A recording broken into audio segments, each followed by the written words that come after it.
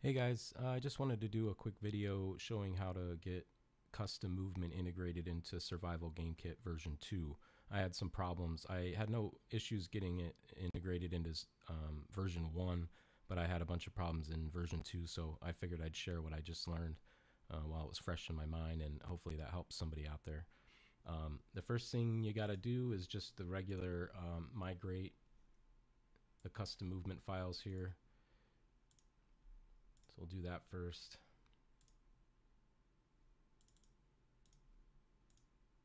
Okay, so now we can get rid of this. We've got custom movement here. So what we'll want to do first, this is a brand new version of the kit. I just downloaded fresh so I could show you without all my additions in there. So we'll have to set up the character skeleton so that it's ready for retargeting. So it looks like it's already auto mapped. Okay, so the SGK skeleton's all good to go, even right off the bat. And then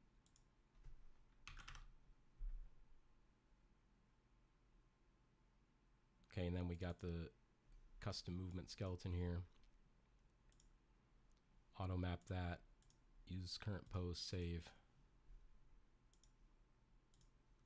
Okay, and now that we're in here already, we're just gonna retarget and choose the survival game kit skeleton, retarget, let it copy everything over. Now personally I like to delete these because it's less to look through later on when you're adding new items and you have to search through all of the UE4 mannequins and so forth. It's just less to look at. So we'll replace all the references there with the SGK skeleton and get rid of it. Okay, so now we're done with that. We'll want to open up the survival game kit character.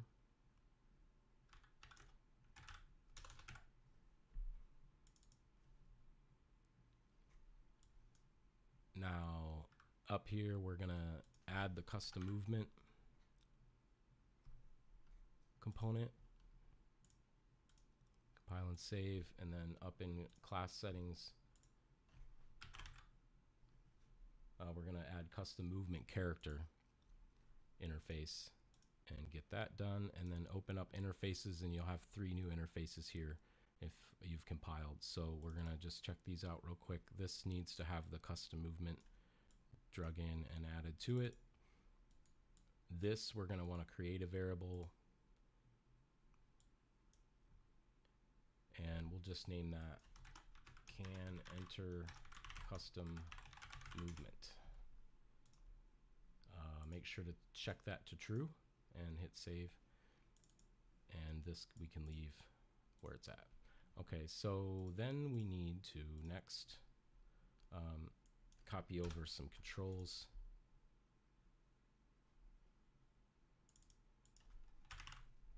So we're going to open up the example character and get a couple things that we need here.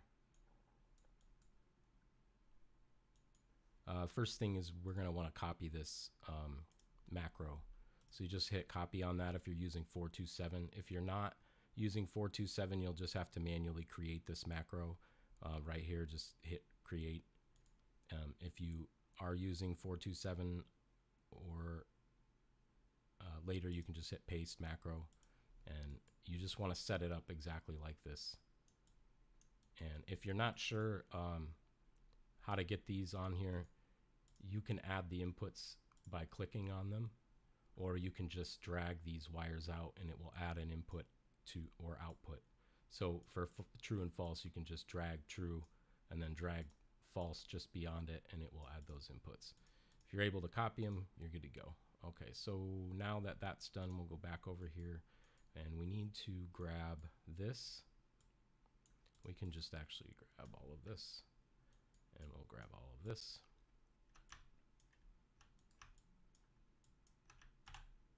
And then come back over here and we want to go to inputs.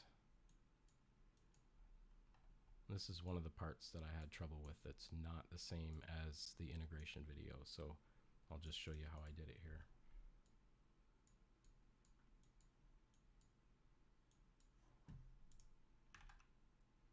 Okay, so of these two, this one is going to go down to the right. And then we're going to need this one again here. And we'll need this one again here. Yep, that's correct. Okay, so let's plug this in.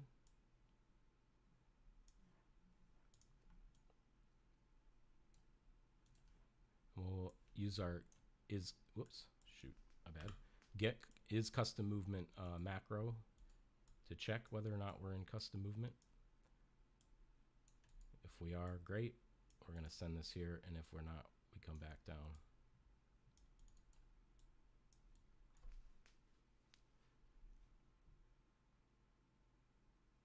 And then we will take axis value, and for this one, it's just going to plug straight in.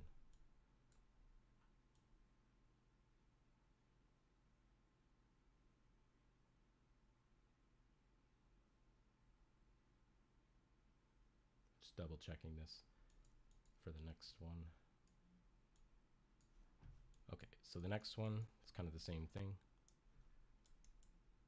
Let's move this over.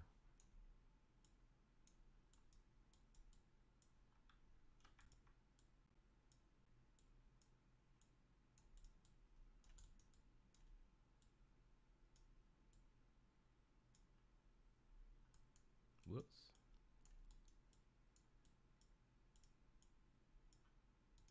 Sorry, that's force of habit. I should not be doing that because I'm not even keeping this project. The next one down is just going to be a little different because these normally are set up so that this access value has two keys assigned to it instead of one key, and the two keys will either give it a positive or a negative access. That's one of the problems that was causing the integration video, the first integration video created, not to work anymore. So here, what we got to do is just before we add that input, we just have to add this little guy.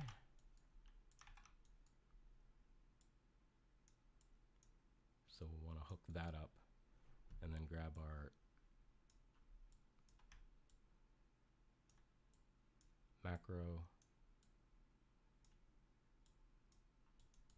Just move it so you guys can see what's going on. And then make sure you plug these back in here as well, because you'll still need to get, as this is rolling, you're still going to need this world direction later on.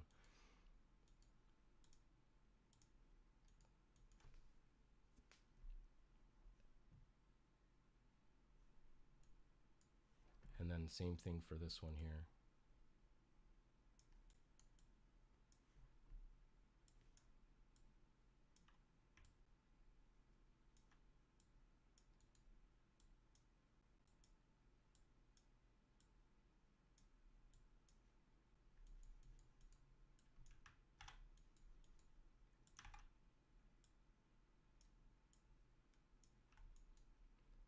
Okay, so all of our controls are set up so that we can, the motion should be working fine now. So we'll just check over here. I think there's a couple more things we need. Oh yeah, when you leave jump,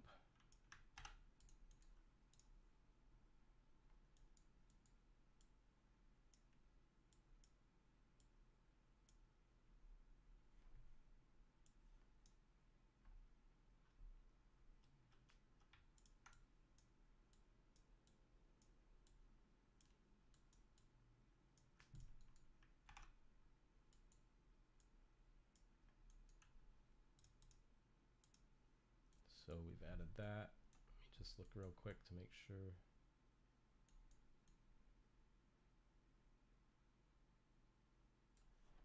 Yep, good. And we also need these two. Just go ahead and copy, paste them in, pile and save. So now this is all set up, and we will need to head to, let's see, the Anim blueprint. We'll go into this example here, and then in the Anim graph, this is the only thing that, because this is so well designed, this is the only thing that we're going to need to add. So go to SGK, just click mesh, and then grab your third person anim BP. I'm not going to go in and change these all because it's the same thing for all of them. You just want to find the output pose and paste this in. The linked anim graph and the custom movement slot is going to drive the animations over top of everything. So that's all you'll need to add here. And then the other thing that we have to do is go into the actual this component that we added here. So you want to edit the component itself. And then we want to look for check entering custom movement zone. Now here's where the other problem is. When you go to try to enter any of these movement zones, whether it be a ladder, a climbing hold, or whatever, it's not getting the correct information here. So what we need to do is actually unhook these two. We don't need this anymore. And then from here, we're going to cast to SGK master character. Hook this up as our object.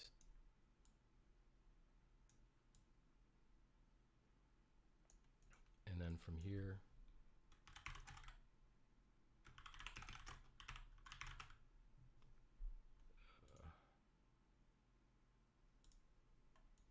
so let me see here. This is what we need.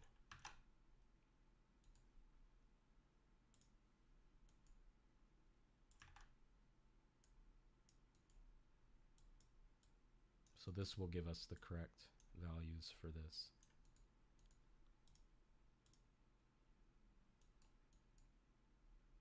Oh, I plugged in character movement. It's not character movement. It's this character. Sorry, I wasn't looking.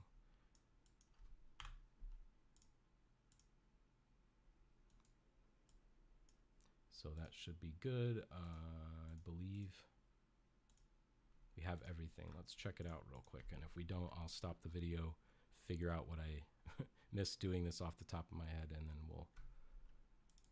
I'll be back to tell you. Should work though.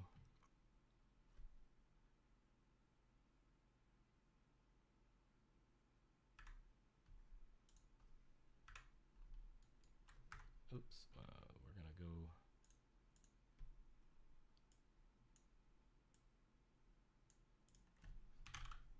Change the game mode to SGK. Whoop, not menu. Jeez, I can't type today. Okay, so we have our survival game character. We can enter, climb, enter, jump moves us away. That's good. Make sure this is the stretchable ladder. That's good. Climbing holds, enterable.